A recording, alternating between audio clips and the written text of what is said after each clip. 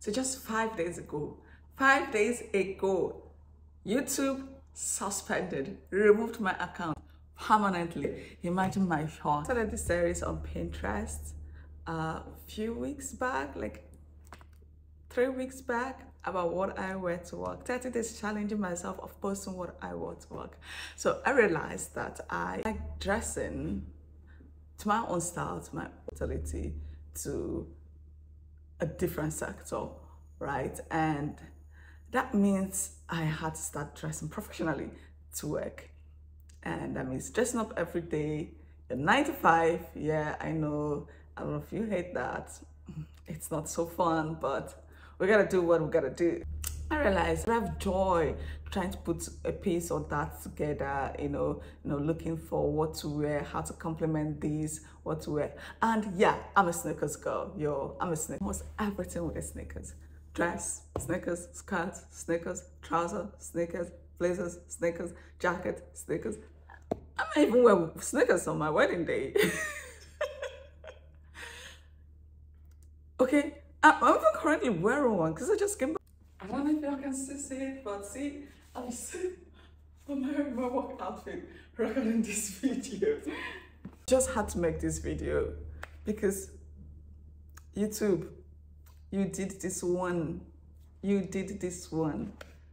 So yeah, YouTube, my channel, permanently, that I violated a policy. Have you seen my outfit? I think I'm gonna go show that again. Have you seen my outfit? And I'm like, yo, this girl is just trying to put a thing out there and you're suspending me without even 1,000 subscribers yet.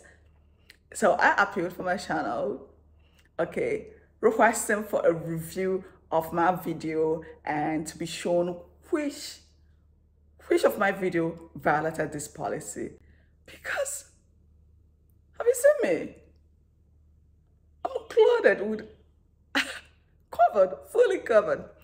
Anyways, 5 days after I sent my appeal to YouTube, because it completely disoriented my work, completely did everything.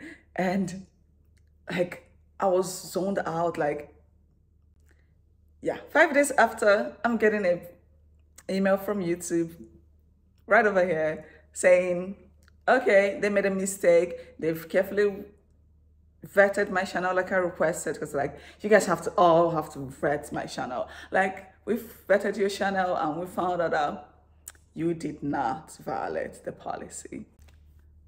YouTube actually made me start questioning myself. I'm like, is it my outfits? My dresses? I am modestly dressed. My outfits. What is in the outfits? Like, there is no exposure. There is no exposure, y'all. There was no exposure. I was fully covered. Most of the outfit was even paired with the sneakers or loafers. So it got me thinking, like,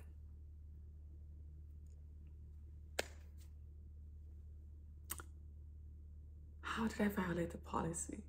How did I violate policy? Regardless, I'm glad to be back, and it feels good to be back. Prompted this video today. If you haven't seen any of my recent shots, please check that out.